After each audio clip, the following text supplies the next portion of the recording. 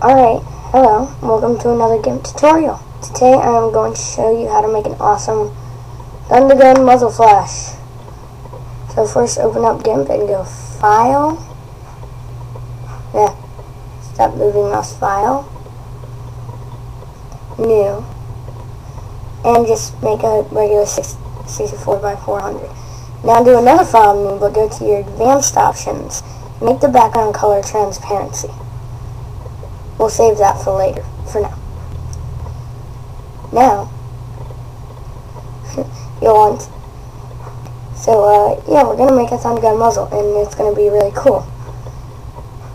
So, after all this, we want to go Filters, Render, Clouds, Solid Noise, and turn these all the way up. It's the same way that, Gimp Know-How did his energy ball tutorial, but we're going to change it up a little bit. So, now I go to Colors, Levels, turn the black up and the white down. And you'll get something like around here, I guess. Now go to Filters, Blur, Motion Blur, and set it on Radial.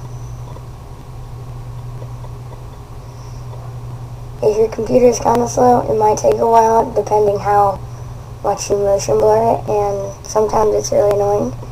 So you don't want to do it too much like this. Like you see how I really overdid it. And we don't want that. We want this to, see, like if I choose right there, yeah, it wouldn't come out. But yeah. You don't want it too high, and you don't want it too low. So, do something about, I'd say, I don't know, let's see what I do in the video. Let's see. I go to 94, I believe.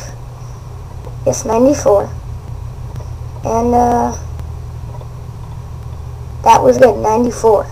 So you want to put it on Radial, 94.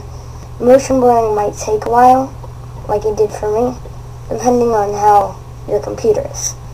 By the way, I'm using HyperCam too, so if you don't know why it's so cruddy while doing this, the only reason I'm tracking the audio is because I'm using a Windows Movie Maker narration.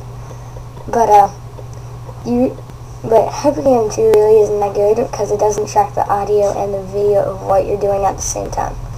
Just tell you if you look into that. But now go to Colors, Levels again. Turn the white down, make it look kind of cool, like around there. And now go to Filters, Light and Shadow, Lighting Effects. Now you can do this if you want to make it really bright, but I came into this, I saw it would be a little, I turned the distance down, but 0.75.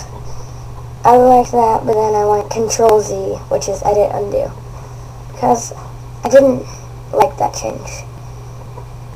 Alright, now we're going to use, Alright, now we're going to use the Ellipse Select tool, which is the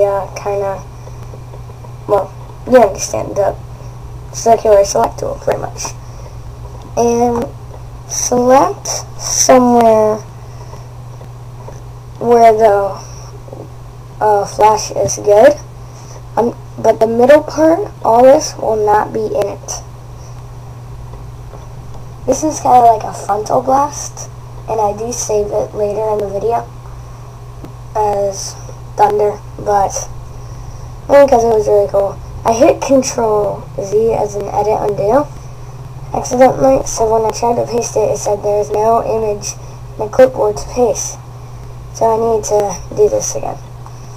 And it's actually very simple. It doesn't take much. You can use these kind of outer lines to mess around with the size.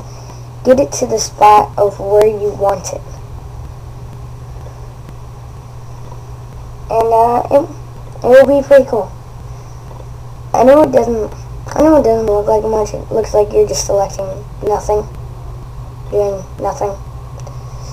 But trust me, this turns out very cool looking. It's very interesting. So Control Z and Control V for paste. Now, well, it's still selected. Choose the move tool. Looks like a bunch of arrow keys, and move it to where you want. I moved it to the center just because, well, that's where I wanted it. You can put it anywhere else, and you can make multiple muzzles if you want. Now, choose the middle of it and edit around with that. Choose the best part of the middle that there is.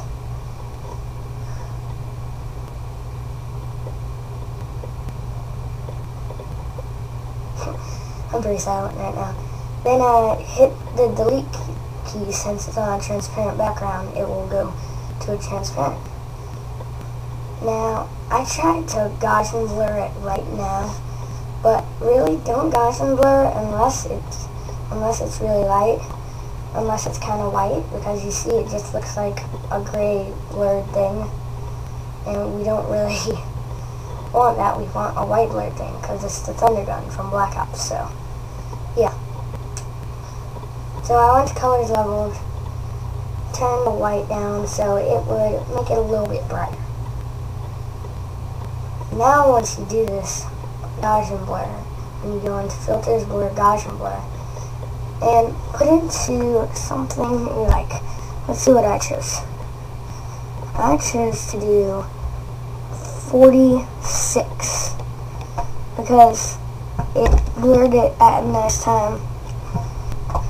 IRE and LRE, I don't know what those blurring types are. I don't know if they mean adventure or whatever.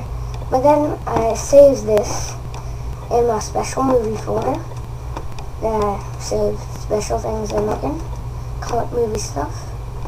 Now effects and vids.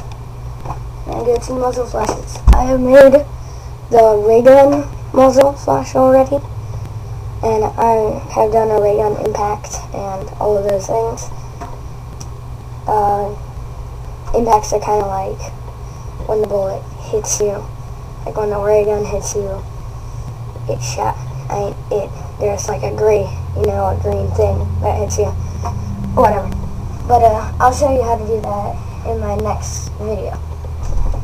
Alright, so save that. Stupid level thingy. And so then I clicked that off, and I saved this as, I just saved it in, it's like I'm going to movie stuff yet again. I put it in effects and vids, and I put it on front blast. Because I think that I already made one, and I saved it as a JPEG, but I really thought this one was better since it was saved in an XCF, and it brings out, see, I saved this as like Thunder Gun Blast or whatever. Really, and I did that, and I thought I was selecting that. Delete all of that, and I just saved it as Thundercat.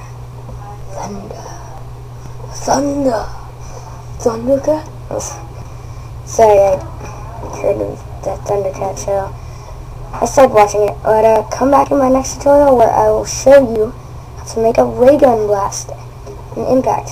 Oh, and you can go into your channels tool and kind of edit around with color. Do not click off or it turns black immediately. So you can mess around with that, do whatever you want.